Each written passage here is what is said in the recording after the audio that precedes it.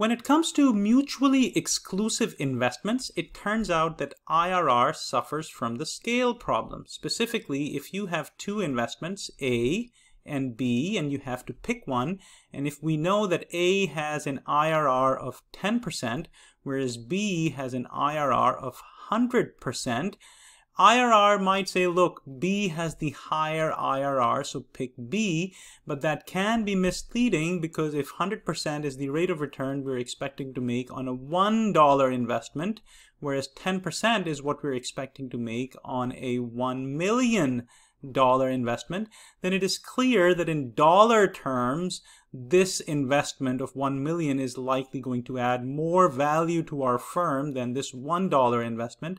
Unfortunately, when we just look at the IRRs, we don't get to see the scale of the project, which is why we can end up making the wrong decision. And so in this video, I'm going to talk to you about how you can remedy this problem by calculating what is known as the incremental IRR, and we'll see how by calculating incremental IRR we can draw consistency between what the IRR tells us to do and what the net present value rule tells us to do as well. So consider a firm that is deciding between two projects, A and B. A is a small-scale project. It requires an upfront investment of $5,000, will yield $2,500 for the next 3 years, and then finally $5,000 at the end of year 4. Project B is a large-scale project, requires a bigger upfront investment, and then generates higher cash inflows as well. What I've done over here is calculated the IRR and the NPV of these two projects. NPV is calculated using a discount rate of 20%. And one thing that we see over here is that project A has a higher IRR but a lower NPV at a discount rate of 20%. And so if you were to decide between A and B, IRR would tell you, look, pick A because it has the higher IRR, but NPV would tell you to pick project B because it has the higher NPV. And so herein lies the problem. There is an inconsistency between what NPV is telling you to do and what IRR is telling you to do. IRR is telling you to invest in A, NPV is telling you to invest in B, and we know that in this case, NPV is more reliable because even though B has a smaller IRR, it has a larger scale, which means that it is adding more value in dollar terms. Now, the question is there something we can do to bring back the consistency that we have seen for independent projects between IRR and NPV? And it turns out that we can using something called the incremental internal rate of return. So here's how you can think about it. Let's suppose that you have decided that you are going to invest in the small scale project, which is spend $5,000 in year 0. But then somebody comes to you and says, look, how much is the extra amount that you would need to spend as you move from project A to project B? Now, just by looking at these numbers, you can deduce that the extra investment required is going to be $15,000. I mean, if you're going to spend $20,000 on the large scale and $5,000 on the small scale, then the extra that you would spend would be $15,000. And so the way that you can calculate this is that you can say equal to, you take how much you're going to be spending on the large scale minus how much you're actually spending on the small scale or project A, and so that's $15,000. And so notice that how I'm labeling this. This is how much is my incremental cash flow as I'm moving from project A to B, and the way I'm calculating this number is by first taking the value in project B and subtracting what I have in A. So again, I did negative 20,000, which was the value in B, and subtracted what I had in A, and so that's how I got the negative 15,000. So this is the extra amount that I will spend as I go from A to B. Now I can copy and then paste this formula on the next few cells to get an idea as to how much is the extra inflow that I'm going to get as a result of making this move. So I'm going to get $6,500 extra in years 1, 2, and 3, and $13,000 at the end of year 4. So now the question is it worthwhile making this move? Is it worthwhile spending an extra $15,000 to get these extra cash inflows? Now, if you're looking at NPV, you might say, well, that's a rhetorical question. Of course it makes sense, right? So one way in which you can answer this question is by calculating what we can refer to as the incremental NPV, which is the extra net present value that we would get as we move from A to B. You can calculate it two ways. One is to simply say, look, I know that the NPV that I'm getting from B is 7,638. I know that the NPV that I'm getting from A is 2,677.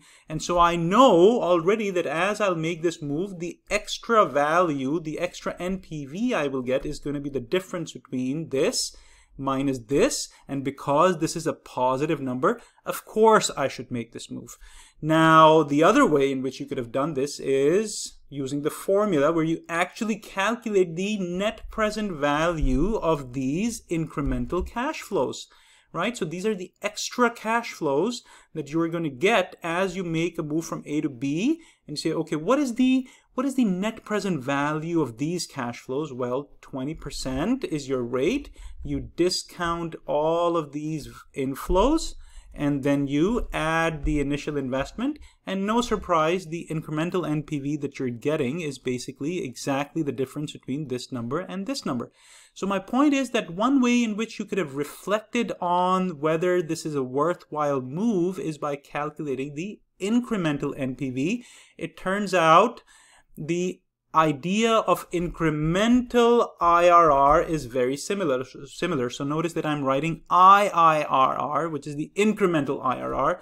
And so the way we go about it is we say, look, calculate equal to IRR and calculate the IRR of these incremental cash flows.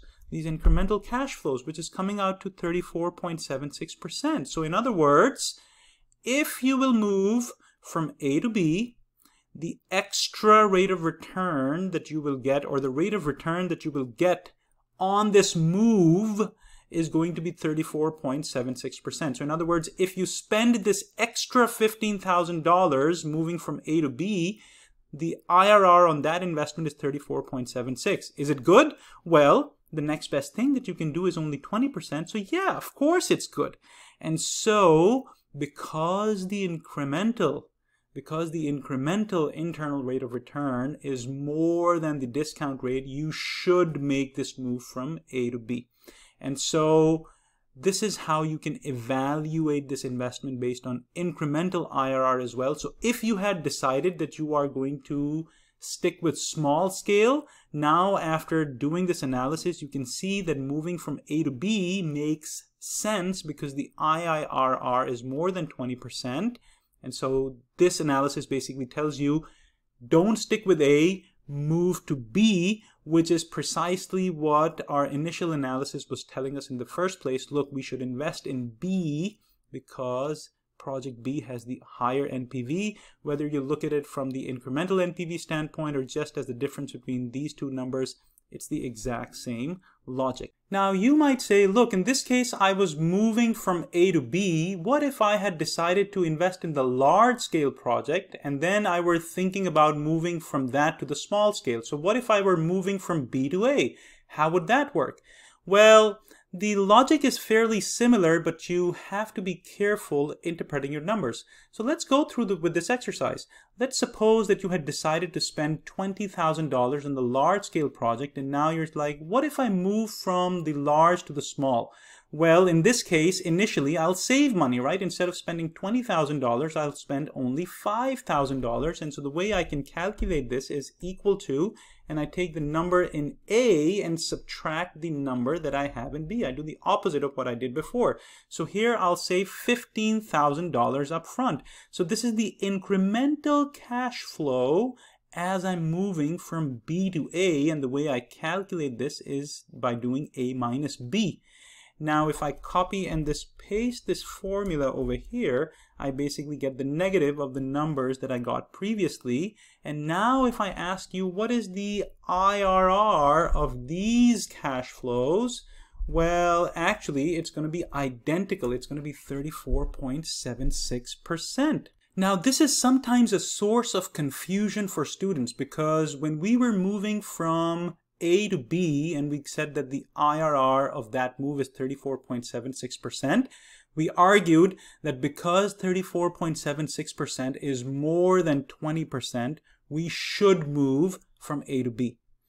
But then if we are calculating the IRR of moving from B to A, we are again getting 34.76. And so by the same logic, you might conclude that because 34.76 is more than 20, we should move from B to A. But that seems illogical because the result seems to depend on where you're starting from. If you're starting to move from A to B, IRR is telling you, yes, move from A to B, but then if you're at B, it's telling you to move to A. That seems illogical. Well, be careful because here the cash flows are not the type of cash flows that we see regularly. Specifically, these are unconventional cash flows where you are getting a positive number followed by negatives. In a previous video, I've talked to you about how this is another drawback of IRR, that when you have cash flows of this type, this is more like a financing activity where you're getting some inflow as if you're borrowing money up front and then you are making payments. So here the IRR is not as much as the rate of return you're making on your investment, but it's more like a borrowing rate. And so the lower it is, the better. And so in this case, you should only make the move from B to A if the answer that you get here is less than 20%, not more. And because the answer is coming out to be greater than 20%, the conclusion that you will arrive at here is that if you are at B, stay at B. Don't move from B to A because it's a value losing prospect, which is basically what NPV is telling you as well.